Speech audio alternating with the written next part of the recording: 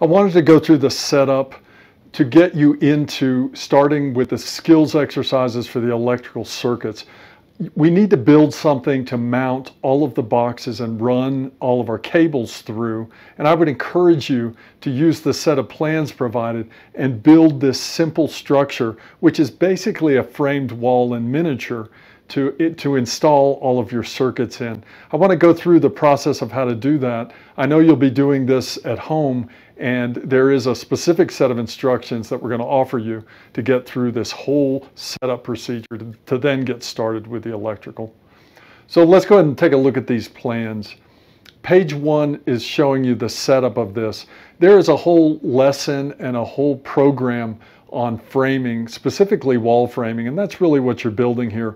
This is a wall that's shorter than normal, has all the same parts as a regular framed wall. You've got a top plate and a bottom plate, and then these vertical pieces on a regular spacing that follow through. And we've got one, we'll call these studs. I've got a stud at the beginning, a stud at the end. There's one exactly in the middle, and then one at every 12 inches. So this is 1 foot, 2 foot, 3 feet, and then at the end it's 4 feet. So if you have a tape measure, the easiest way is to place these studs lined up or centered on those foot measurements. If you want to get into the specific measurements you'll see on this drawing, you can measure those out, mark them out using a tape measure and a speed square. These are tools, a framer's set of tools, and you can make these, you can do this build as exactly as you would like to.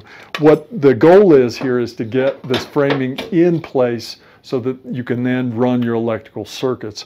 So I would recommend that your holes that you have to drill, you would do those before you assemble this. It will make it easier for you. You can use a spade bit and any type of electric or cordless drill. The hole should be at least a ½ inch to accept the 14.2 or 14.3 cable that you'll run through it.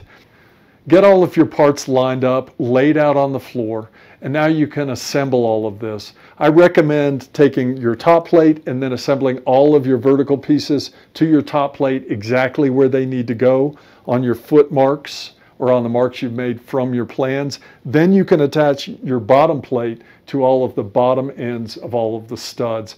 Once you get all those connections done, 2 fasteners per end, now you're ready to do your skills exercise. You can do these connections with 3-inch screws and a cordless drill, or you can use a hammer and 16D nails. Either one will work fine.